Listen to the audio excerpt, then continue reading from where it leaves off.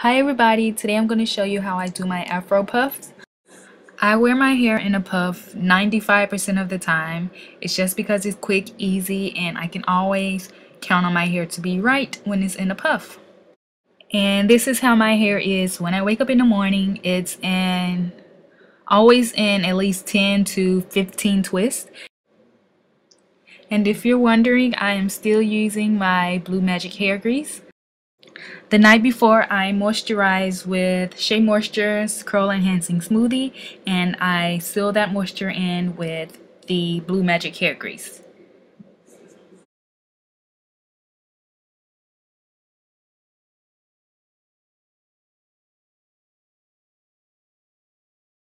What I'm doing now is combing my hair up and smoothing it down with the Curl Enhancing Smoothie. And instead of immediately putting a band around my hair to hold up my puff, I first pin my hair up into a puff with bobby pins. And you'll see what I mean in this video. And the reason I do this is because when I use bobby pins first, it seems like my hair gets a lot tighter because with just the band itself, I feel like my hair will come loose, even though I know it won't, but the bobby pins just make it feel more secure.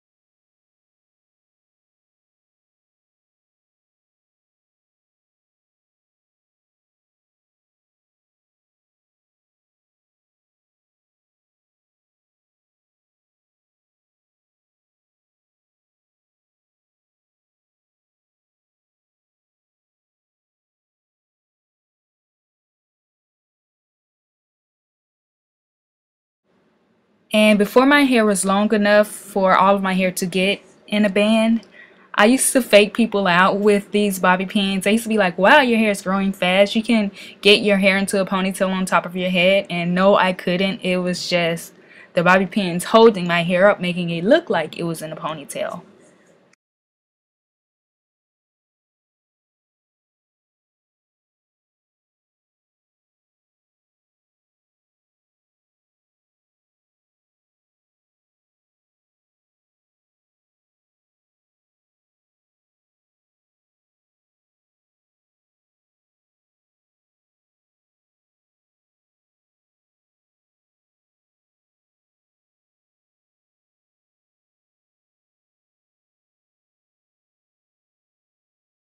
And once I'm done pinning, that's when I put on my band. I loop it around 2 times and then I push it up as far as it'll go.